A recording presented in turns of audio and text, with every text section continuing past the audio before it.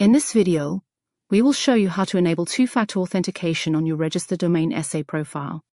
Two-factor authentication is essential to keep your account safe and prevent unauthorized access to your account. First, you need to make sure that you have installed the Google Authenticator app on your Apple or Android phone. If you do not have Google Authenticator installed, please head over to the Apple App Store if you have an Apple phone, or the Google Play Store if you have an Android phone, and install this now. Next, ensure you are logged into your registered domain SA account. Then, in the top right corner of the screen, click on the user link that says Hi. Your name will also be displayed.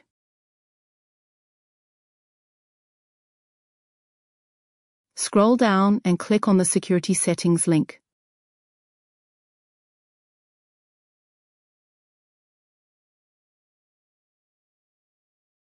The two-factor authentication section will be displayed. In this section, you can enable two-factor authentication. Click on the Enable button to start the two-factor authentication setup process.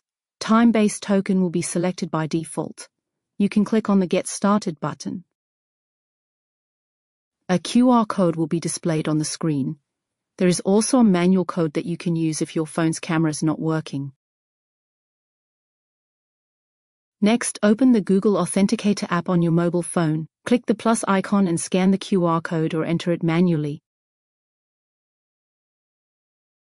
A new time-based token will be shown for your registered domain SA account.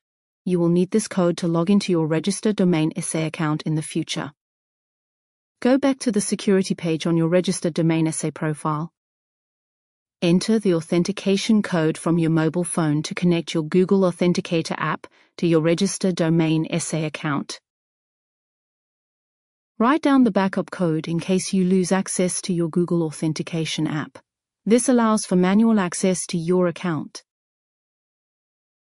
Congratulations, your two-factor authentication setup is complete.